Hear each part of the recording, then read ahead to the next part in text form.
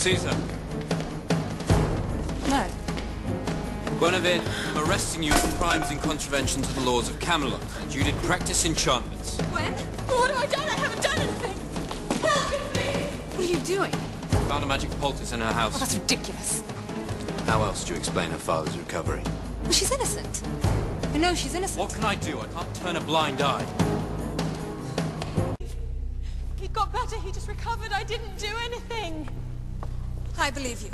Perhaps this is a disease that is not always fatal. Have you thought of that? Perhaps he recovered naturally. Oh, please, no, I'm innocent. Please, please, no! Please help me! Please, I beg you! I know, Gwen. She's my maidservant, not an enchantress. Have you ever seen an enchantress? Believe me, they bear no sign, no mark. There is no sense of evil in the eye. I've seen the way the girl works. Her fingers are worn, her nails are broken.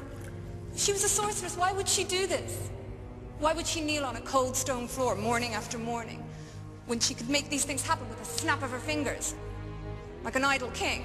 You have no right. You have a right to cast a judgment on that. I have a responsibility to take care of this kingdom. I take no pleasure in this. You're sentencing the wrong person. She's right, Father. You hear the word magic, you no longer listen. You saw it for yourself. She used enchantment. Yes, maybe, but to save her dying father, that does make her guilty of creating a plague. One's the act of kindness, of love, the other of evil. I don't believe evil's in this girl's heart. I have witnessed what witchcraft can do. I have suffered at its hand. I cannot take that chance. If there is the slightest doubt about this girl, she must die or the whole kingdom may perish. I understand that. One day you may become king. Then you will understand. Such decisions must be made. There are dark forces that threaten this kingdom. I know. Witchcraft is an evil, Father. So is injustice. Yes, I am yet to be king, and I don't know what kind of king I will be, but I do have a sense of the kind of Camelot I would wish to live in. It would be where the punishment fits the crime. I fear you're right. She's played with fire, and sadly she must die by fire.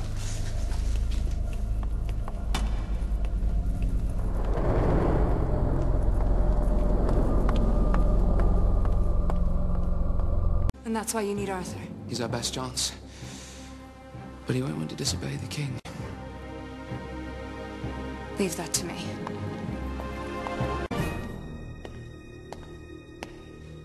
You all right? Sorry about all this. Merlin's not been in today. Poor Merlin. Yeah. To offer to give up his life to save Gwen's. I certainly can't imagine any man loving me so much. No, I certainly can't imagine that either. It's because you're not like Merlin. He's a lover. Yeah, maybe that's because I haven't found the right person to love. Sadly, the age of gallantry seems to be dead. You look around and all you see are small men, not big enough to fill their armor. There's not one of them that's able to stand up for what is right. What do you want me to do?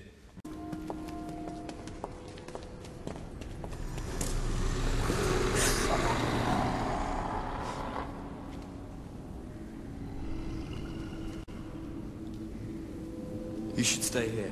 I'm coming with you. No.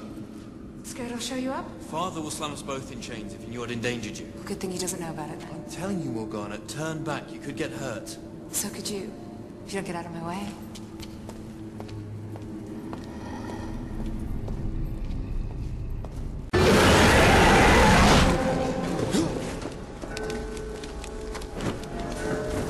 What is it? Are you alright? Yeah.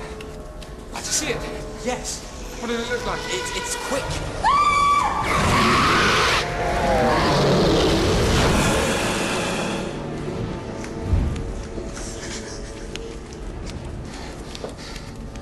Where is it?